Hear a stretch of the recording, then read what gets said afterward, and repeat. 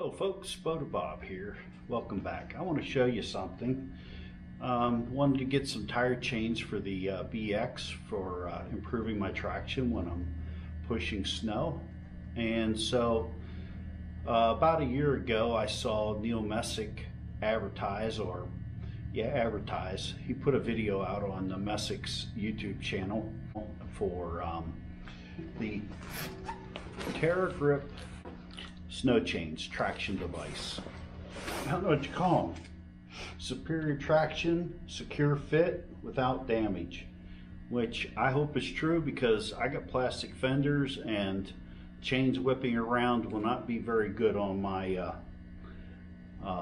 plastic fender kit, which I recently replaced. It looks like they're easy to put on. It says no tools installation, but I'm going to need a box opener to get inside, so let me grab a box opener. So inside the box it comes with a set of instructions and a thank you note. It also has some small plastic tie wraps for securing the chains.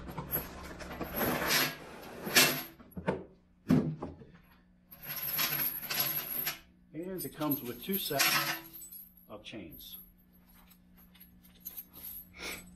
Now, I've already read the instructions and it tells you can lay these out on the floor and back over them and install them, but I tell you what I'm going to do. I'm going to remove my tires and put them on off the tractor. I like to do things the hard way.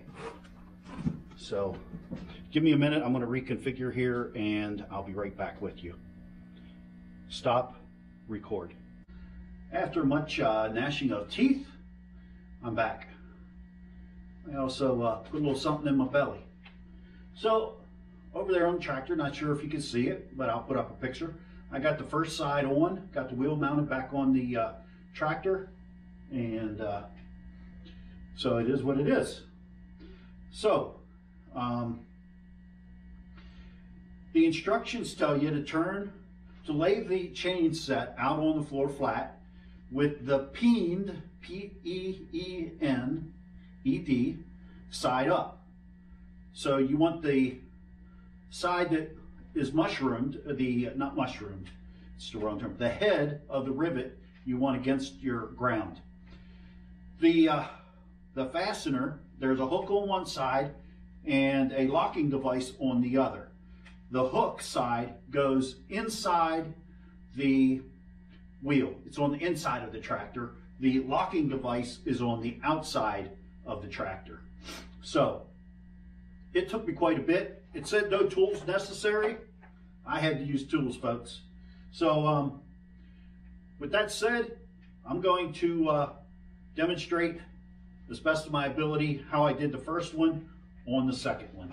So what I'm going to do is position the tire approximately in the middle, grab the end without the hooks, and loop it over. I'm going to, it tells you to hook this on first. The inside needs to be hooked first. I am going to hook it on the very last one. Your tractor, if you choose to mount these, your tractor may, it may not be the exact same configuration, meaning the hooks could be on different lengths. What it tells you is to hook it and then go back and forth between the two sides, tightening the chains as you go. I don't think that's necessary at this point. I'm going to put it on the length that's required.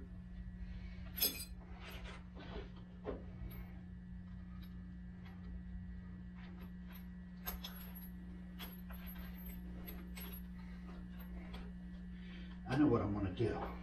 So what I'm going to do, I'm going to hold the links out of the way with a tie wrap. Let me get the smaller one.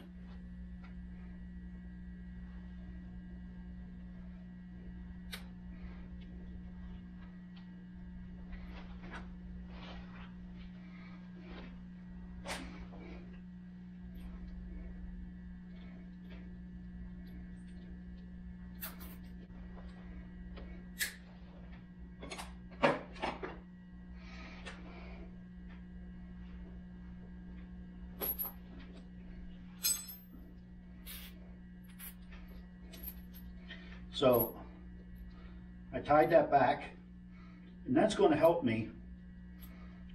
What you want to do is you want to have that link pushed back.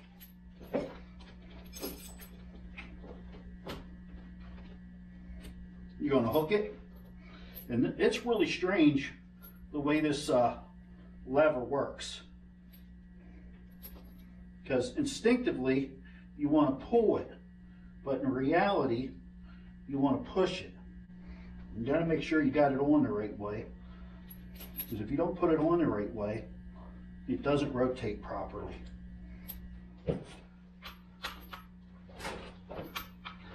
Was to use a pair of clamps to help draw it together.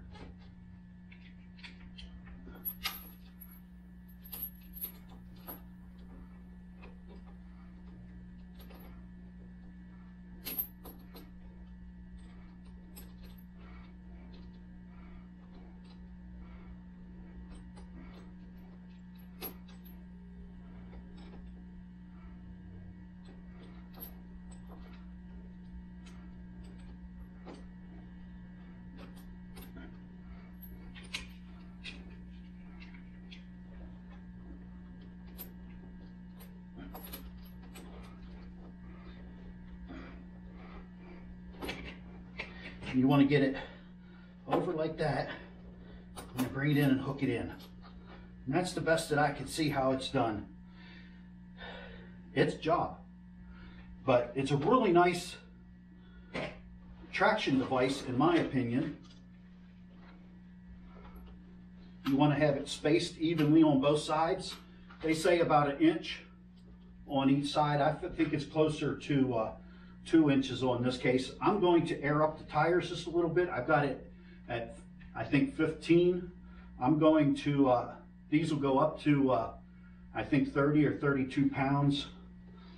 And I'm going to take them up to 25 to make the tire balloon a little, to take up any slack. I'm going to space these traction device before I put it back on.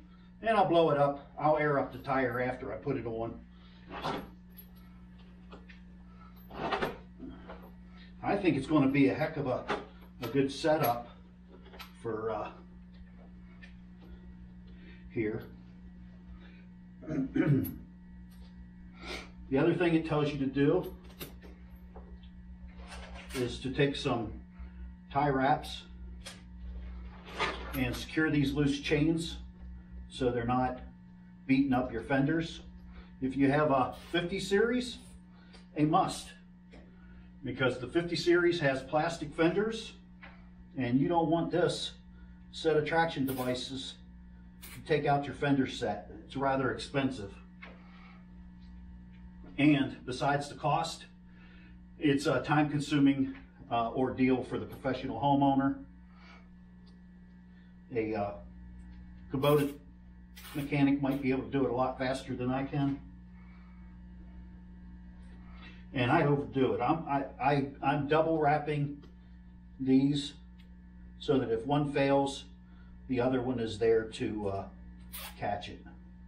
I'd recommend that you inspect these often so that if they're breaking, you can catch it. I might need to get some more wraps for the other side here.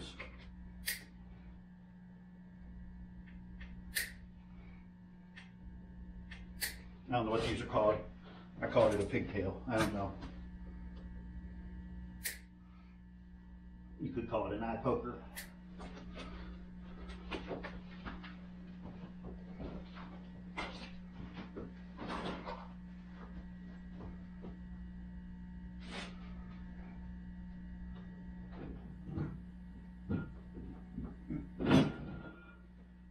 Run this. We're going to install the tire and run the studs, run the nuts on.